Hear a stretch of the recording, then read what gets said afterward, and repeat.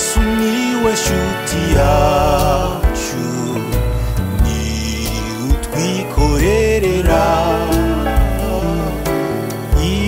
imibabaro n'ibyaha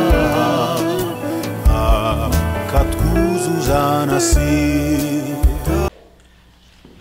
Yesu ashimwe, turabasuhuje mwese abari mu rusengero ndetse n'abazakurikira ijambo ry'Imana kuri Kwizera Yesu TV ku migabane itandukanye yo ku isi.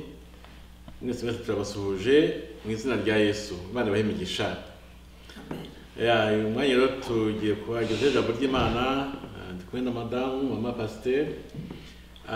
Tugiye kubanza gusenga hanyuma tubone gutangira. Mana turagushimye kuko uri umubyeyi wacu, turagushimira uburinzi bwawe bukomeye, turagushima kuri mu ruhande rwacu, turagushima kubereye maso bagutegereje. Mana icyubahiro ni icyawe. Aka kanya dushishwe bugufi no kuvuga ijambo ryawe Mana. Ijambo ryawe rirakomeye, ryabayeho tutarabaho, ryayoboye abatubanjirije, abaryumviye bagakora uko rivuga bagize iherezo ryiza, kandi abarikeresheje ntibaryumviye nabo bagize iherezo ribi. Mana uduye kumvira ijambo ryawe, uduye kugendana naryo kugira ngo tuzagire iherezo ryiza. Duciye bugufi rero kugira ngo icyubahiro kibi cyawe, kandi dusaba Mana kugira ngo abateza amatwi ijambo ryawe bahabwe umugisha, ndetse n'abazarikurikira nyuma nabo bazahabwe umugisha. Mana abantu nibumva ijambo ryawe bibateramo imbaraga zo kumvira kugira ngo tubashe guhisha izina ryawe icyubahiro. Urakoze rero ngaho ube mu ruhande rwacu, kandi mwami ku isi hose abagabura ibyawe, ku isi hose yabumva ijambo ryawe, ku isi hose abaguhisemo Yesu babere Imana kandi babere igisubizo mu gihe cya none. Byose tubisabye mu izina rya Yesu. Amen. Amen. Urakoze cyane. Imana ibimigisha. Amen. Tugiye gusoma ijambo ry'Imana. Ntabwo turi butinde cyane ariko tugiye kugira ibihe byiza nkuko mubibona. Imana idushize ku mutima ijambo rishobora gufasha imitima ya benshi, kuko muri iyi si ntabwo biba byoroshye, ariko dufite Yesu umuhumure. Amen. Umuhumure ntuko ku mutima ibyo muri gucamo bikomeye, abarwaye mwihangane mukomere, ntabwo iherezo ryanyu ari kuri iyi si, tuzaba mu ijuru iteka ryose. Kandi no muri iyi si Imana ikiza abarwaye, mu by'ukuri nta kwiheba. Hanyuma bafite ibigeragezo bitandukanye mwihangane, mu by'ukuri tuzabicamo dutambuke tugere ahantu heza cyane, tuzatwishimye iteka ryose. Reka ngusabe usome ijambo ry'Imana Imana yaduhaye kuvugaho uyu munsi. Ijambo ry'Imana tugiye kuganiraho turarisoma mu Bakorinto ba mbere, igice ni icya 10, tugiye kuvuga ku murongo umwe wa 13. Reka tuhasome mu izina rya Yesu. Nta kigeragezo kibasha kubageraho kitari urusange mu bantu, kandi Imana niyo kwizerwa, kuko itazabakundira kugeragezwa ibiruta ibyo mushobora, ahubwo hamwe n'ibibagerageza izabacira akanzu kugira ngo mubone uko mubasha kukihanganira. Amen. Amen. Amen. Ni ijambo rikomeye, hari ibintu byinshi, ni umurongo umwe ariko ufite ibintu byinshi kandi bikomeye. Turabona ko ikigeragezo ni nawo mutima w'iri jambo. Urebye ibigeragezo bamwe bavuga ko ari ibyo kurya by'abakristo. Yego. Ariko n'ibyo kurya biba biryoshye. Baza bashaka kuvuga ko byanze bikunze nta mukristo utageragezwa, cyangwa se utagomba kuba yiteguye kuba yageragezwa, kuko n'Imana idupimira kugira ngo imenye kwizera kwacu uko kungana, irebe uko duhagaze mu maso y'Imana. Burya Imana yibonera mu kugeragezwa kwacu. n'Imana ivuga ati umukozi wanjye, umwana wanjye kabisa buri gisura ye nyakuri ni ingiyi, kuko mu bigeragezo n'Imana itumenyera. Yego. Kuko bamwe bacika intege, abandi bakiheba, abandi bagashikama, abandi bakumva ko ari ibintu bisanzwe. Hano tubonye ko ngo ari rusange mu bantu, ibigeragezo ni rusange mu bantu. Ntabwo umuntu agushyishyano burya n'abandi niko bimeze.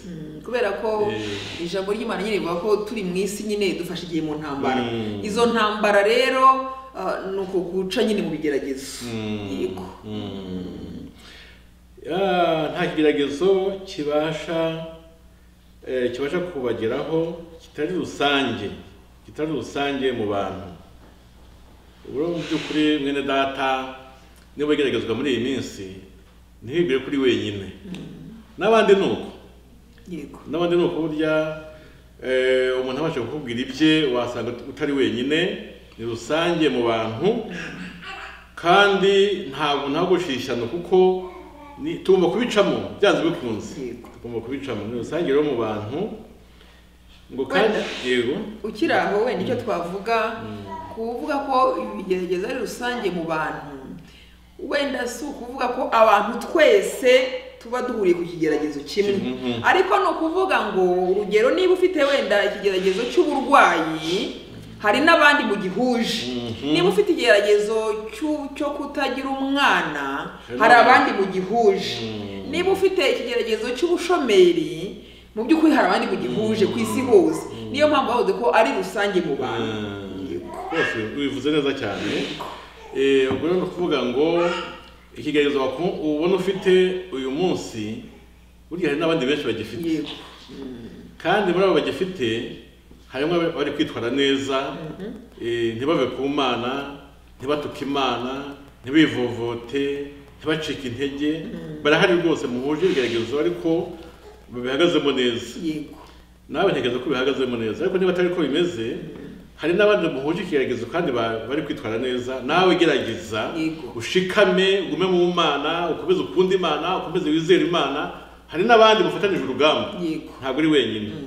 Kugira ngo Imana niyo kwizerwa kuko itazakundira kugeragezwa, kugeragezwa ibiruta ibyo mushobora. Nuvuga ngo ibyo ubona uri gucamo by'ibigeragezo Imana yasanze uzabishobora. Ntabwo Imana yaguha ibyo utabasha. Niyo ubona bidakomeye burya nawe urakomeye, urakomeye mu gakiza. Niyo mpamvu Imana yaguhaye ibikomeye. Niba utakiramezwa amata nuko utakiri umwana w'uruhinja, niyo Imana yaguha ibyo kurya bimeze nk'impungure nuko nyine utakiri umwana wo kunywa amata, wo kuramezwa amata. Hari aho ugeze mu gakiza, kandi aho hantu ugeze haranashimishije kuko burya amakamba uzabona aruta ya wa wundi uramezwa amata. Nuvuga ko ugeze ahantu mu cyiciro nyine cyo hejuru cy'abantu bakuze mu gakiza, kandi gifite ingororano zikomeye mu ijuru. Ukomera ushikame rwose, humura rwose, ntabwo bimeze nabi, ntabwo bimeze nabi. Ngo ahubwo hamwe n'ibibagerageza izabacira akanzu. Ariko ahantu hashobora kuba hakomeye. Akanzu vuba ariko bivugaho akanzu ni uburyo Imana iguha bwo kwihanganira ikigeragezo ucamo, kandi bivuge ngo siko bizahora, byanze bikunze uzagisohokamo. Ukagore nka nk'urugero ko mbyumva nanjye, uburyo Imana iduha utwanzu. Ushobora kuba udafite abana, Imana ikaguha akazi keza gahemba menshi, ukagira icyubahiro gikomeye cyane, ukubahwa, ugahemba menshi, ukagira inzu nziza. Urumva nta mwana ufite ariko ufite akazi keza. Ako kazi rero keza ufite gatuma ubasha kwihangana, uvuga nta mwana afite ariko Imana yampaye akazi. Aho reka mvuge kuri aho ngaho uvuze ko icyo kigeragezo kirakomeye cyo kubura umwana, kirakomeye. N'urugero ariko kirakomeye, reka tukivugeho. Ushobora kuba udafite umwana ariko ufite inshuti nziza zikuba hafi, zikuganiriza, zikumara irungu, abajyanama beza, abantu bafatanyije umurimo w'Imana beza bakuri hafi, mbese bazicyuho, baziba icyuho, badatuma wigunga, badatuma wiheba, badatuma witekerezaho cyane, badatuma wibaza ku kibazo cyane, ahubwo uri kubona abantu mu mwanya w'ababana, uri kubona abantu mugendana, abantu muhuje, abantu mukundanye, abantu bagufasha, abantu ufasha nawe. ubwo nakanzu nyine Imana yaguciriye kubera ko impamvu mbonye ko ibyo uvuga nyine harimo ukuri nuko tutasomye kare gace ka nyuma karavuga ngo Imana izabashyira kanzu kugira ngo mubone uko mubasha kukihanganira kiracyahari yego do ukabana nacyo ariko ufite akanzu wibereye kakubashije kugitambukamo neza yego ushobora kuba turacyavuga ku bijyanye n'abana sinzi impamvu ushobora kuba udafite yenda amafaranga ukaba rwose udakize ariko ukaba ufite abana ukavuga utumva ndakinnye ariko ufite abana ufite famiye abana bakakuganiriza bakajya bagukinisha ukagira n'abuzukuru bakajya bagusekera bagukinisha mbese ugasanga mbese nubwo udafite amafaranga ariko ufite abana bamwe ngabo bakunejeje Imana ikaguhaye n'icyo kurya ibyo byose bakarya bakabasha kurya bakabaho neza ushobora kuba udafite ikisi ushobora kuba utarize ariko ukabona uburyo bwo gucuruza ugacuruza ukaba umucuruzi rwose ufite amafaranga ukibona ukunguka ukaba umuntu umeze neza mu rugo iwawe ukabona urifashije ubwo ndavuga amadiplome ukaba ufite amafaranga uvuga nubwo ntize ariko ufite amafaranga uko sakanzu mbese ikintu cyose gituma ubasha kwihangana ikigeragezo uri gucamo wiga nakanzu ubwo buri wese mu by'ukuri wigeragezwa niwibaza neza urasanga hari akanzu Imana yaguhaye ntabwo Imana yakugerageza ngo ikwime n'akanzu iguha akanzu mu buryo n'ubu ubwo rero utwo twanzu mudushimira Imana noteza akazu kavuyeho uko byaba bimeze ubwo mujye mushimira Imana n'utwanzu Imana yabahaye ko tubabashisha gutambuka neza mu bitugerageza ikindi navuga nuko mu by'ukuri turi mu minsi igoye kandi koko iminsi y'ibigeragezo iminsi y'ibibazo ariko bidusaba kwihangana iri jambo mu by'ukuri ni ijambo ritwigisha kwihangana cyane ko ijambo ry'Imana rivuga ko uwihangana akageza ku mperuka uwo ni we nyine uzakizwa ikindi kwihangana bitera abantu kunesha reka rero tubwire abantu kwihangana kuko mu minsi ya none abantu bari kugenda bagabanya kwihangana tujya tubibona nko mu bihugu byateye imbere ubona abantu batihangana ahubwo ukabona abantu bariyahura mbese kwiyahura byabaye byinshi imibare y'abiyahura yarazamutse kubera ko abantu muri bo babuze kwihangana rero kwihangana ni ngombwa bene data kwiremamo umutima wo kwihangana nk'uko twabivugaga Imana igenda iducira utwanzu dutuma twihangana rero turagira ngo abantu bajye bareba cyane kuri utwo twanzu kuko ikintu kidushoboza kwihangana ni ukureba ku byiza Imana yakoze kuruta kureba ku bibazo dufite rero abantu bajya bibagirwa bakareba ku bibazo iyo urebye ku bibazo cyane ucika intege iyo urebye ku bibazo cyane uriheba iyo urebye ku bibazo cyane ibyiringiro birabura ariko noneho iyo urebye ku by'Imana yakoze nibura bifatika bituma noneho ibigeragezo ubitesha agaciro rero abantu bihangane bakomere kubera ko ibibazo byo birahari noneho biri kwiyongeranya cyane ariko bene data tujye tureba ku twanzu Imana igenda iducira tujye tureba ku byiza Imana igenda ikora yego kuko hari nk'abantu usanga mu by'ukuri bahugira ku bibazo cyane no mu rubyiruko ugasanga urubyiruko ntiruzi kwihangana haraba akantu gato umuntu akiyahura abakiri bato ukabona bari kwiyahura hari umuntu umwe wahoze avuga ati abantu bo muri iyi minsi ntabwo bagifite kwihangana hari umwana umwe sinzi ubwo urabona tekinoloji nyine yaraje bahoze batanga urugero rw'umwana umwe ngo niba yari kuri niba ari computer niba ari telefone ntumbaze mu bya tekinoloji niba yari mu mikino cyangwa se niba yari mu bintu byatuma cyose noneho ngo connection ibuze ahita yiyahura nawe nyumvire kwiyahura kubera ko connection ibuze urumva ko abantu b'iki gihe nabateze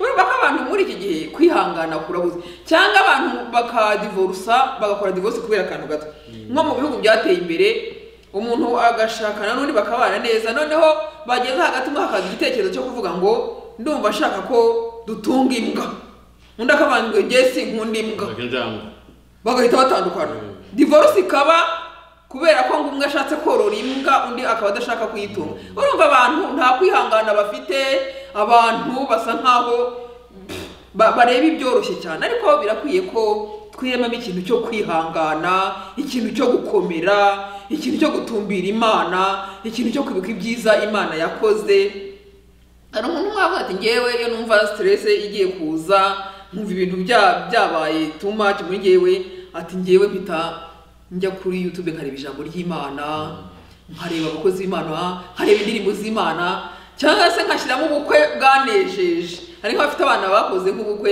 agashyiramo ubukwe bw'umwana we icyo gihe ibibazo birashira kuko uri kureba ibyiza waciye muri kureba ibyiza Imana yakoze twijya kujya tureba ibyiza Imana yakoze bityo ibintu bijyanye n'umubabaro cyane no kwiheba cyane no tujye tubitesha agaciro yego nakoze cyane iri jambo rero mpamvu twarizanye hari ibintu nshaka kuvugaho bigeze kuri 4 mu ncamake nakunze kujya mvuga ariko sijye bivuga ahubwo niko bimeze iyo umuntu amaze gukizwa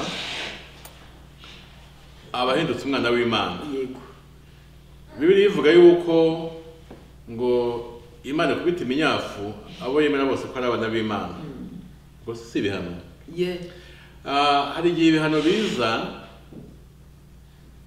hari igihe umuntu ageragezwa ndashaka kubigira abantu bitiranye n'ibigeragezo yego hari igihe umuntu ageragezwa abantu bakagira ko ari ibihano yego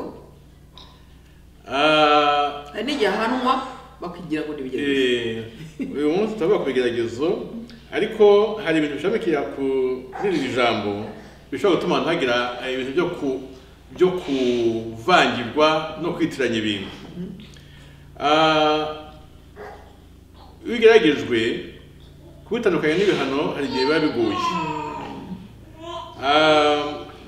ubundi Imana nyine ikubita iminyafu yemera bose ko ari abana b'Imana ariko icyo gihe iyo Imana iguhannye ntabwo ari ibigeragezo ahubwo iguhannye nyine nk'umwana wayo nk'umwana w'Imana cyangwa se nk'umuntu ukijijwe wakosheje ariko abantu bakaba bashobora kuvuga ati uriya muntu yahanwe kandi ahubwo wageragejwe ariko nk'uko bivuze none ushobora no kugeragezwa ushobora guhanwa bakabyita ibigeragezo nk'uko ushobora no kugeragezwa bakabyita ibihano wenda ako navuga burya umuntu ariyizi n'Imana iramuzi ushobora gukora icyaha abantu ntibabibone ariko wowe urabizi ko wakoze icyaha noneho Imana yaguhana wowe urabimenya ibyo ari byo byose bizeranyeho n'Imana hari aho ntitwaye neza ahangaha irampaniye noneho abantu batazi ko wacumuye bakagira ngo ni ikigeragezo kandi wowe urabizi neza ko Imana iguhannye yego cyangwa se abantu bakibwira ko wageragejwe cyangwa wahanwe kandi wageragejwe kubera ko bagucira imanza kandi mu by'ukuri Imana iramwumvishije kandi mu by'ukuri nk'uko bavugaga Yobu kandi mu by'ukuri wowe nta cyaha wakoze urabizi neza ariko abantu bari kugushinja ibyaha abantu ntabwo bari nk'uko Imana ireba cyangwa se wenda waranihannye waratakambye wasabye Imana imbabazi ibyo ntabyo bamenye bagahita bavuga ati Imana iramukubise Imana iramuhannye kandi atari ko biri ni ukuvuga ngo tureke Imana yitwa Imana tureke Imana ntabwo ireba nkatwe gusa umuntu ku giti cye atungane n'ubugingo bwe mbese mu yandi magambo umuntu ubwe n'Imana ye niwe wamenya impamvu y'ibibaye yego kuko urabona nka Yobu inshuti ze zamubwiye ziti nta kindi azize biriya n'ibyaha tu yego Imana iramuhannye iramwumvishije ntitwarabivuze kandi kuko ariko Yobu ntabwo ari yakosheje ahubwo cyari ikigeragezo ariko mu by'ukuri abantu bakagifata inshuti ze bakagifata nk'ibihano ahuye nabyo ubwo rero ni ukuvuga ngo ni ukwitonda aho ni ahantu hamerwa n'Imana ubwayo n'umuntu ku giti cye abantu bitonde guhita bakarasa umuntu aha n'aha kuko bashobora kwibeshya yego ngo Imana yamuhannye kandi mu by'ukuri atahanwe ahubwo yageragejwe cyangwa se yageragejwe kandi mu by'ukuri ari mu bihano yahanwa. Ubwo rero ni ukuvuga ngo umuntu n'Imana ye nibo babasha kumenya ubwabo igikozwe ikibaye niba ari igihano cyangwa se niba ari ikigeragezo. yego Ikindi rero umuntu yavuga kuri ibi ngibi ni discipline. Hari igihe Imana iyo ushaka kugira ngo ugire discipline mu gakiza ufite, yego umenye ukuntu witwara neza. Discipline ni ugutoza umuntu kugira imyitwarire mbese ishimwa n'Imana. Ubwo rero icyo gihe iyo bikozwe gutyo bisa nk'ibikubangamiye n'abantu bakabibona nyine ko wahuye n'ibibazo, ariko mu by'ukuri Imana igira ngo igushyire ku murongo. aho bijyanye wenda no kuvuga ko bo tugira ibyifuzo tugasaba.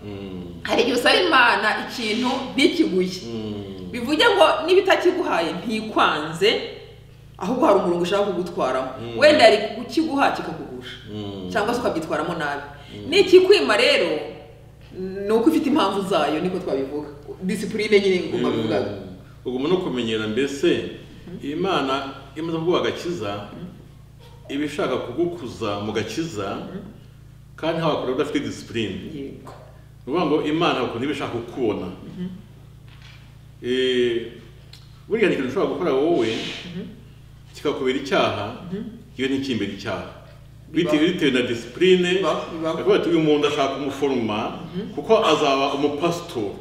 Uyu muntu ashaka umuforoma azigisha abantu ijambo ry'Imana ryanjye. Uyu muntu ashaka umuforoma abandi bagomba kumureberaho icyitegererezo. Noneho urumva ko Imana ikunyuza ahantu hatandukanye n'aho undi, bitewe na mission, bitewe na purpose, bitewe n'icyo Imana igutegerejeho. Ikakunyuza ahantu igushyira ku murongo bitewe n'icyo ushakaho imbere uzakora. Hahandi dukunda kuvuga ngo iyo uzaba ukomeye Imana igucisha mu bikomeye kugira ngo uzakomeze abandi. Yego. Ubwo rero kuvuga ngo ntukajye wibwira ko agakiza ufite agakiza ni kamwe, ariko ntuzibwire ko uzaba kimwe n'undi ukijijwe mugenzi wawe byanze bikunze, kuko Imana ifite gahunda kuri buri wese.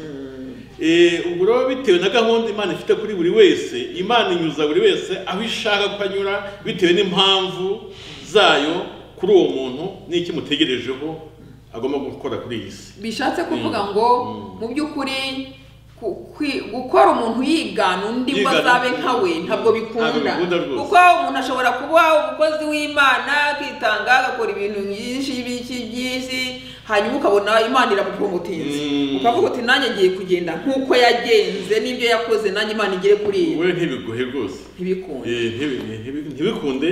Imana nawe iragukunda, ariko ntabwo mufite umurongo umwe, ntamufite intego imwe Imana bategerejeho. Yego. Cyangwa se imihamagaro yanyu ifite ukuntu itandukanye. Ifite utandukanye. Bamwe kuba bavuga butumwa, abandi bahakuba abungeri, abandi bahakuba urumva ni ibintu bitandukanye, byose bigenda byuzuzanya ariko si bimwe neza. Ubwo discipline Imana iguha ishobora kudahura neza, hari ibyo muhuriyeho byinshi muri discipline, ariko hari n'umwihariko Imana ijya iha umuntu umwe ku giti cye bitewe n'impamvu zayo ifite kuri uwo muntu. Ikindi, kwigisha bijya gusa nabyo ni nka discipline, ariko kwigisha tuvuge nk'ubu ibintu Imana imaze kunyima ndabizi birahari na byinshi, ariko ntibyangushije, ahubwo byaranyigishije. Ni ukuvuga ngo hari icyo ushobora gusaba Imana, ariko hari ibyo yampaye attention, tuvuye gutyo mu bwenge Imana yaranyimye, ibyo Imana impa nibyo byinshi, ariko hari n'ibyo yanyimye. Ubwo icyo Imana ikwimye ibijyanye kwigisha, igukuze, irebe kwihangana kwawe, kuko ati ninkimwima ndebe ninkimwima uko biri bugende, ikacyukwima ijya kubona kubona cyahagaze neza. Ntugwe, ntutuke Imana, ntiwivovute, ntusubire inyuma. Urumva ntugende ubwira abantu bose ngo sha Imana irantumukiye. Ugakomeza umurimo, ugakomeza kuba mu Mana neza, ugakomeza gukizwa, kandi Imana hari ikintu yakwimye, kandi yagihaye undi, kandi uyagihaye ntibivuga ko nakurusha gukiranuka, kandi wagishaka, kandi nawe wagishakaga, kandi uragikeneye, ariko ibizaguha ikindi abatito batinda ariko gucira kanzu nyine ko kunyurwa kunyurwa yego hari ikindi rero none twavuga cyo gucishwa bugufi. Imana iravuga ngo impamvu nemeye ko ubwoko banjye buca mu butayu yego ngo kwari kugira ngo mbigishe guca bugufi yego guca bugufi. Ariko tekereza umuntu wakubitwaga mu Egiputa akubitwa iboko buri munsi akata icyondo cy'amatafari buri munsi mu Egiputa. Urumva umuntu usuzugurwa mu Egiputa, umuntu ufashwe nabi mu Egiputa, tekereza uwo muntu umuteruye gutyo ukabona ukamutereka i Kanani, uwo muntu wazamukizwa n'iki? Avuye mu cyondo yakataga, avuye ku biboko yakubitwaga buri munsi, ageze mu gihugu cy'amata n'ubuki, atangiye kurya gusoma imbuto atahinze, atangiye kuba umuntu nyine uguwe neza aho kanya mu Kanani. Uwo muntu ntabwo wamukira. Ubwo rero Imana yavuze iti reka mbanyuze mu butayu, mbajyanye ahantu heza koko, mbajyanye i Kanani, mbajyanye mu gihugu cy'amata n'ubuki, bazagira basanga imbuto zaratukuye zibategereje ngo bazirye zihishije. Ariko reka banze bace mu butayu mbigishe guca bugufi. Yego. Burya hari igihe hari ibyo ducamo, hari ibyo gucamo uyu munsi mwene data, kugira Imana igucishe bugufi. Kuko imbere yawe hari ibyiza cyane, hari ibyiza bitangaje. Imana irabiguhishuriye none ahubwo wabigitangaza wagiye gushota abantu tumwigire basha imbere yanjye hari ibyo nabonye. Ariko Imana ibanza kugucisha bugufi kugira ngo uzagere kuri ibyo bintu. Hakujya ko magati mukavuga tumva nubwo mbibonye ariko haraho inkuye uro bageze Kanani bakajya bibuka ubutayu. Bageze Kanani bakibuka ko amazi hagiye bayanyura ari uko avuye mu gitare bakubise. Bageze Kanani bavuga ko hari bagega ko bagumye kubona mana imanutse ivuye mu ijuru. None bagire Kanani badakeneye mana, ahubwo hari ibyo kurya bisanzwe kandi biryoshye cyane nabyo bitagombye kuza nka mana byanze bikunze, kuko mana niyo mu butayu, mana ntabwo ari Kanani. Ubwo rero ikanye kimwe iyo maze kuvuga nonaha tumaze kuvuga nonaha ni ibintu bijya gusa nkaho umuntu yagiragijwe, ariko byose harimo ibihano, harimo discipline, harimo kwigishwa.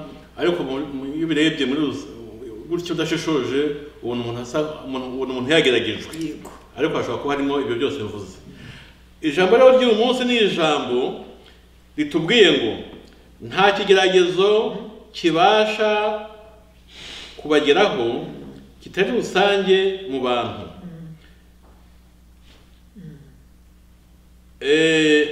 Ndi Imana yo kwizerwa, ndi Imana yo kwizerwa, kuko Imana ntizabakundira kugeragezwa ibiruta ibyo mushobora, ahubwo hamwe nibagerageza izabacira akanzu kugira ngo mubone uko mubasha kukihanganira.